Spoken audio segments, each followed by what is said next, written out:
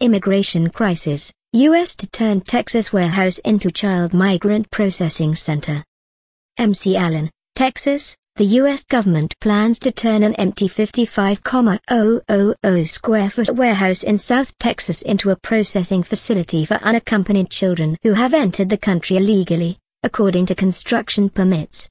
The permits, obtained by the Associated Press Monday through a public records request, reveal plans for 4 fence-enclosed pods inside a corrugated steel warehouse in McAllen that could eventually accommodate about 1,000 children.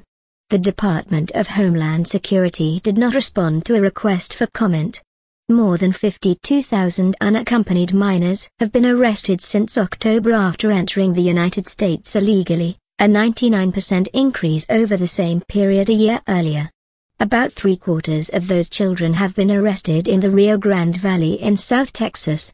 U.S. law requires that the children be processed and transferred to custody of the Health and Human Services Department within 72 hours of their arrest. The wave of children has overwhelmed Border Patrol stations in South Texas that are ill-equipped to house children for an extended period of time, so Homeland Security has been flying plane loads of children to Arizona for processing at a facility in Noggles before sending them to shelters around the country. The new processing facility would be less than a mile from the Rio Grande Valley's busiest Border Patrol station. Floor plans show rows of cells with unsecured doors on either side of open interaction, play areas.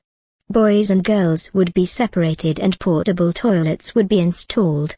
Minors will be staged here until processing is completed and then they will be moved to a different location, according to a fire protection engineering analysis submitted by the U.S. General Services Administration.